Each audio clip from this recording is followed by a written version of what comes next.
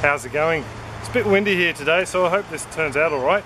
Time for a bit of an update on the front garden. It's been a couple of weeks and we've had some rather impressive growth, so I thought I'd bring you along and give you a bit of a look. Just up here with the asparagus, it's bouncing back now, it's got the bed all to itself. We're getting some new spears come through. All the beds along the front here actually need a good liquid feed and maybe some top dress with some castings if I've got enough. So hopefully they'll balance back a little bit better. These guys here in the middle are doing really well. Loads of seeds forming on these asparagus, so we'll be able to collect some of them hopefully. The corn, well, the corn is very impressive. That's the Aztec corn. It's well up over the fence now, probably about 2 foot or 60 centimeters over the top of the fence. Most impressive, probably taller than I. I'm about 6-ish, so I'm really happy. We're starting to get the tassels on them. As you can see up in there, starting to get some tassels. And the other day I noticed we're starting to get, if I can fight my way through, some silks come through. So there's about half a dozen silks spread through the whole IBC. So hopefully we're going to end up with a nice lot of corn from this guy. Well, these guys, gals. So I'm really impressed with that. The kiwis are doing well. We've got a nice one there. Another one down here, a couple more actually down there. So really impressed with the way the kiwis are going, shaded under the corn. No wilt on those guys whatsoever. A bit loud there under the corn. Next bed over is our yacon with the mini lee or yellow shipper watermelon. I forget which type they are. The yacon's put on some great growth, really impressed with that. Little side shoots from the bottom. But the idea is this pumpkin will probably die off before the yacon's ready. So the bed will get a bit of a reprieve and get a few more nutrients. I'm actually going to limit this plant to about 7 or so pumpkins, then just let them mature and cull the plant. Here I've taken away the couple of hay bales here and I've used them in a large compost pile I'm making out the back.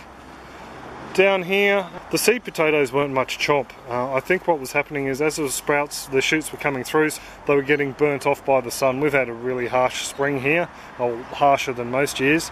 So what I've done is I've planted out some potatoes that have gone to seed in the pantry, and yeah, we'll just see what happens. I've left the seed ones in there. The potatoes are still firm, but every time the shoots come through the surface, they're just dying off. So we'll just wait and see what happens with them. This part here of the pumpkin is going to get the chop because all the fruit that is set on these two vines is died off. So we're just going to chop this bit off, and that hopefully will give a bit more vigour to these vines over here.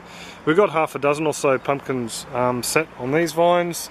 Just to give you an idea of the two largest ones, there's one there and the others over there.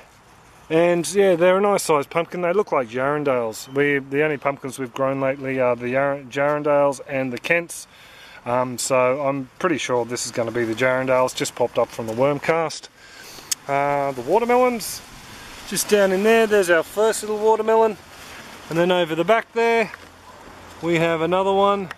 And I know there's another one growing between the retaining wall and the back of the IBC. So, mighty pleased with that. Kira's bed. Hello Kira. Her arm's nearly better. It's not always in the sling now, by the way. Kira made a little discovery just before down here. What have you found? Down in there, she has a rockmelon. And I found another one up here. Oh, sweet. That's really good. Looks like it's going to be the year of melons for us. And I got little ones off of it. You got little what? Little ones off of it. Little ones. Oh, there we go. Just down in there. So what about, how's everything else in there going? What about your sunflowers? Let's see if we can blind some people. Oh, they're tall. We'll go out the front and do a bit of a clip at the end. But what have we got down in there? A bean. We got bean? So we got beans on there. So we're going to have to try and fight our way through there and try and harvest a couple, aren't we? Yeah, we're going to need a little car. Yes, we're going to need to be very delicate. And what about your carrots? How are your carrots looking? Have you checked out the base of them? Oh, it's leaves everywhere. So much greenery. Oh yeah, they're forming up nicely. I don't think they're... There's another rockmelon. There's another 2 rockmelons down in here, Kira. Wow! And as you can see, she likes the rockmelons. As you can see, we're getting a fair bit of the powdery mildew, so I'm going to come through and spray some potassium bicarbonate on that. The brand we're using is Eco Rose, but you can also make up a fungal spray, anti-mildew spray, out of baking soda and oils and liquid soap. I'll put actually a bit of a recipe down in the description for that. Over here, more beans, more carrots, short legs. long arms, short legs. More beans. Oh, there's some flowers down in there. So it's doing really good. I'm happy with it. Are you happy with it? Yes. Oh, over the middle here, we have a spaghetti squash. I've got another bean. Another bean. You can eat him now. We've got a spaghetti squash that's come from this bed here. This bed here is the Stars and Moon watermelon with spaghetti squash and yacon. As you can see, the yacon's doing really well. Trying not to tread on a pumpkin vine here. And this Stars and Moons is starting to pump out some growth as well. It's got a very pretty leaf. The first time I saw these leaves, I thought they'd been hit by a powdery mildew, or a mildew on the underside, but no, it's just the coloration of the leaves. And down here, the spaghetti squash is doing rather well. Only male flowers so far, so I'm really impressed though. This is just a jungle. I'll give you a look from this side back. It's very impressive, I think. I would never have dreamt that much growth from these IBCs. But like I said before, the thing I've got to be careful about now is keeping the food up to them, the nutrients up to them.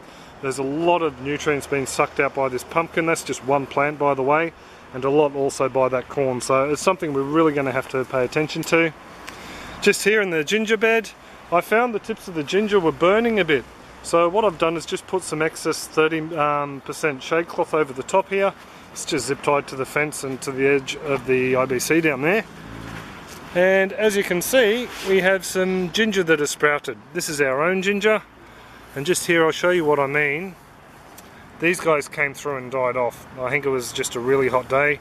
But I have had a little bit of an excavation down there and there are new shoots on their way. Same with this one. This one did the same thing. He died off. And there's a new shoot that came through. Actually, he looks like he's a bit cooked as well.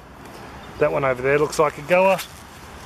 And over the back here I noticed that some of the bits that Jeff gave us, Mugsy Jeff, thank you Jeff, have decided to shoot at long last. There's another one. We'll see if we can unearth him. There he is just there. So I'm pretty impressed with that. The turmeric bed actually might get planted out today. I'm not too sure yet. I'll see how much time I've got. So overall, really impressed. What do you think, Koo, about yours? Very good. So are you glad you had a better dig around today and you found those rock melons? Yeah. We'll go for a wander out the front. So just out the front here now, and there's a bit of a look at the corn. That fence is about 5 foot and that's a good 3 foot over the top of that. So, and as you can see, there's loads of tassels on there now. Mighty impressed with that. And over here we have Kira's sunflowers, and they got heads on them. Flower heads are forming, and we've noticed that they've been following the sun, haven't we? When we pull up in the morning after dropping off Bianca, they're pointing that way. And then in the afternoon, like now, they're pointing to the west where the sun is setting. So that's really cool, hey Koo? So I'm most impressed with the way these things are going. Definitely lets the neighbourhood know that you can grow food in your front yard, that's for sure. So that's pretty much all it for our front yard garden update. Just check Koo's face, make sure she's not pulling any bunky faces at me. Really happy with the way everything's going. The potato's been a bit of a bummer, and we're now pulling these hay bale beds to pieces, so they're being used in other parts of the garden. So pretty much we'll call it quits there. If you've got any comments, questions or suggestions, just pop them in the comments section below and Kira will get back to you, won't you? No, okay, I'll get back to you. So take it easy and have a great one, everyone. Cheers. Whee! There's my beard.